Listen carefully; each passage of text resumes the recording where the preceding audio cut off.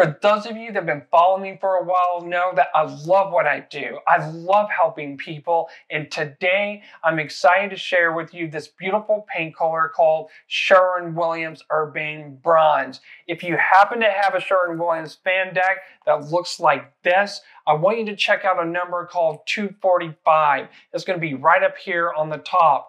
So I'm going to scroll down to 245, and it's right here all the way down to the bottom of the fan deck. This is Urbane Bronze.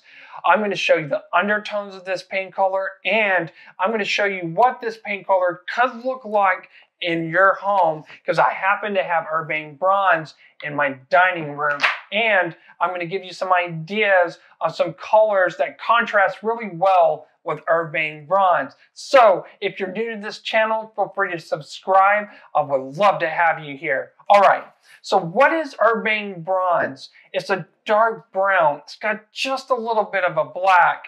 So the best way to explain this paint color is by comparing it with other colors. So watch this. When I compare this with Black Panther by Benjamin Moore, this is considered a dark black. Notice what happens when Urbane Bronze is compared to Black Panther. It looks like that dark brown, and you have just a little bit of a black. But let's use a different paint color to get a different perspective about Urbane Bronze. I want to compare this with a dark taupe. And this taupe right here is called Fairview Taupe by Benjamin Moore. And for those of you that don't know what a taupe is basically a brown mixed with a gray. Watch this. You're going to notice Urbane Bronze looks like a dark brown in comparison with Fairview Taupe, and you're going to notice a little bit of a black undertone. So now you know the undertones of Urbane Bronze. Let's see what this looks like in my dining room. Watch this. You're going to notice the chandelier.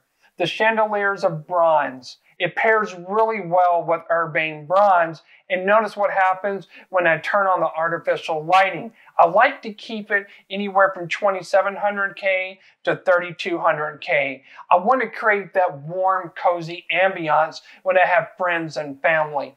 Also, if you'll pay attention to my trims, I was really careful about selecting these trims because I'm being mindful for the interior decor, such as the floor rug or the dining room table, for example, and especially the hardwood flooring.